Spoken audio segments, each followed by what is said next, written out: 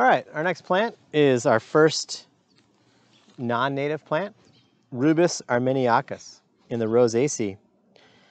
Rubus, armeniacus in the Rosaceae, Rosaceae. Rubus armeniacus. It is known as, kind of incorrectly, as the Himalayan blackberry. It's actually originally from the Caucasus in right kind of where Europe and Asia come together. Armeniacus meaning from Armenia. And they produce really delicious edible blackberries. In fact, there's some over here. Ready? Yeah. Okay, edible blackberries. Good. They have alternate compound leaves. And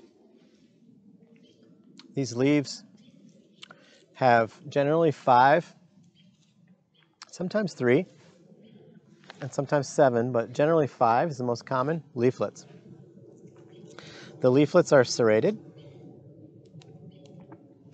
and they are white on the underside, which is a very good characteristic. So they're green on the top side and white on the underside. The thorns on this plant are actually prickles. Have wide bases. They're pretty substantial. Let's see, they have wide bases. And that's not to be confused with the native that we're going to learn in a little bit that has slender thorns that don't have thick bases. Wow, this is actually perfect. Okay.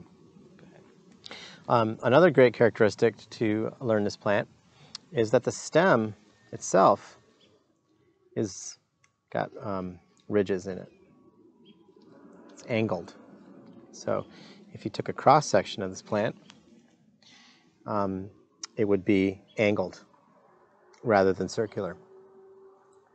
And the native blackberry that we're going to learn in a little bit, Rubus ursinus, has cylindrical stems and slender, just straight prickles, whereas this species has ridged stems and thick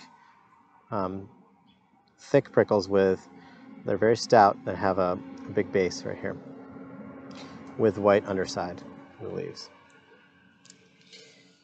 You find this plant scrambling along the ground or growing on top of other plants. It can be thought of as a shrub or sometimes a liana or a scrambler.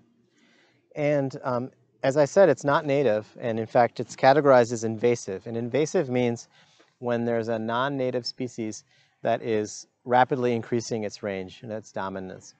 And you find this plant very, very common in the Bay Area, but also in many places in Northern California, and some parts of Central California as well.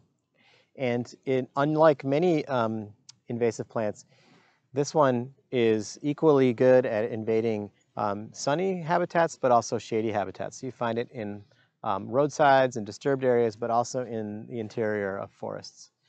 And it can grow into these kind of impenetrable tangles that are very difficult to walk through because of the sharp thorns. Yeah, so just look at this big honking stem. It's huge, and it's got very characteristic ridges on it. See that? With these big meaty thorns that will break your skin, cause you to bleed.